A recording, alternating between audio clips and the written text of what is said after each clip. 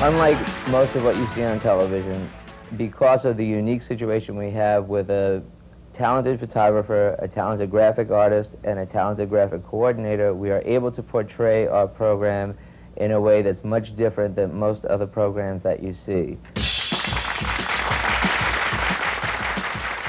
Shooting for TV, you have restrictions. You're shooting for a 3:4 ratio, 4 parts across, 3 parts up. You're still shooting for that box, right? And you're shooting, and you know the photo is going to be put on videotape. So videotape sometimes hides a lot of things, mistakes or whatever, but also shows a lot of things. Plus, the bumpers for any show or logo or whatever have got to come across within 3 to 5 seconds at the most. At the most. Every TV show you watch has a bumper, but in our case, we've exploited the whole concept and used it in a very creative way.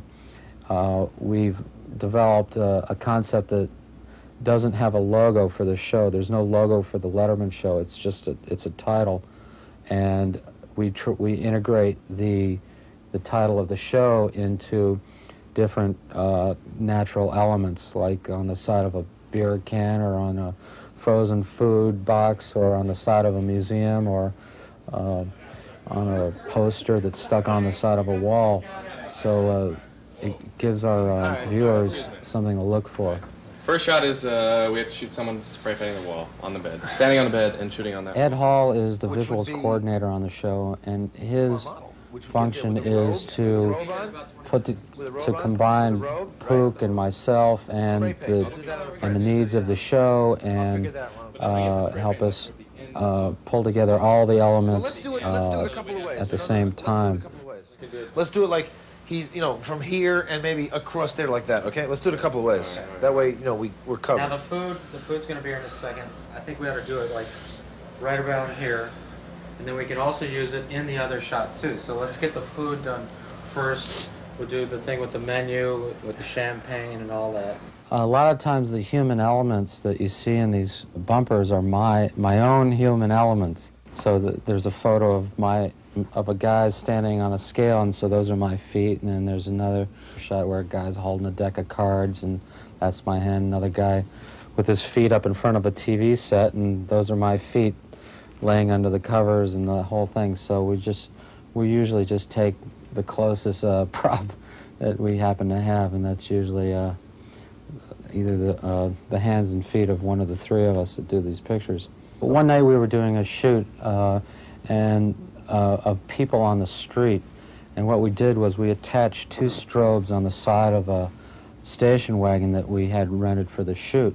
So we had this station wagon rolling down the street with these 2 strobe heads on the side, with me sticking my camera out the side, and Ed was driving the car, and Pook was looking for shots as we drove along the street. It didn't really work too good, because somewhere in the village, I'm not going to say where, but we're passing these group of people, and we started snapping away because it looked like, kind of desolate stuff. And they started running after the car and pounding on the car and wanting to, tear the film out of the camera. Ed's panicking and having to drive up on the sidewalk and run through red lights. I mean, we're all saying, Ed, turn right, turn left, turn right, go straight, speed up, do this, do that. But he did an excellent job of getting us away from that situation. It was kind of hairy.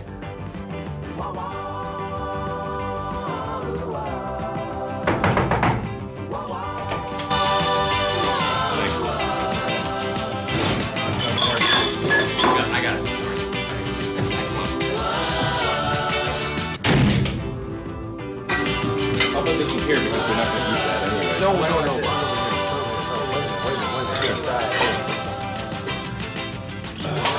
We got to make it look sloppy, like, I think we can do that. That's going to be difficult. Okay.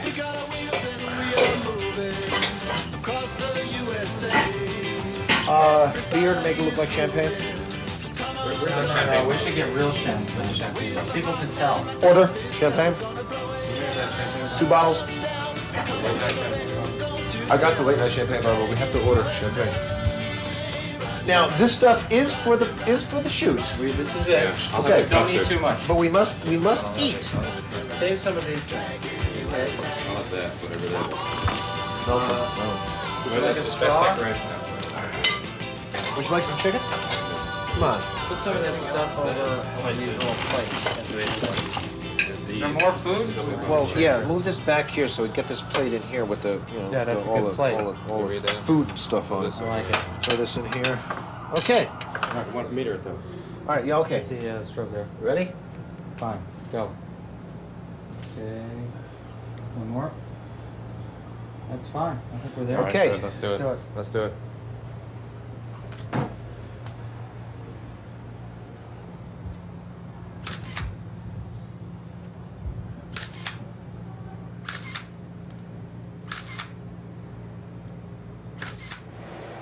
Any true late-night aficionado will recognize the bus shots that appear frequently on the show.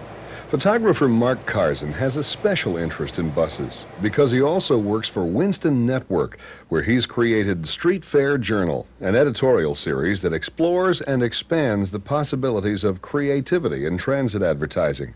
But that's just Mark's day job.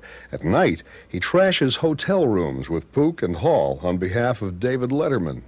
We'll worry about that when the print comes back. I'll figure that out. That doesn't matter. Let's do it. All right. Hi, guys.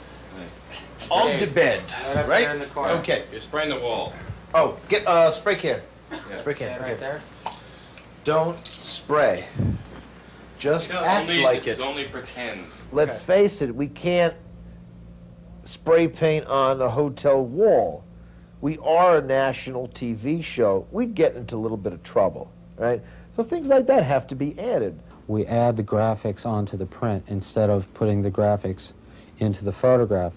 So if it's easier to, say, paint Late Night with David Letterman onto a print instead of painting onto the side of the wall of a hotel room, and cheaper and going to keep us out of trouble, then we simply make a print and just airbrush or hand letter or draw or use some sort of graphic material to put the title of the show onto the actual print itself. So when the photo's up for 3 or 4 seconds, you usually can't tell how the graphics are applied, whether they're in the photo or whether they're on the photo. Spray can out, 6 inches away from the wall.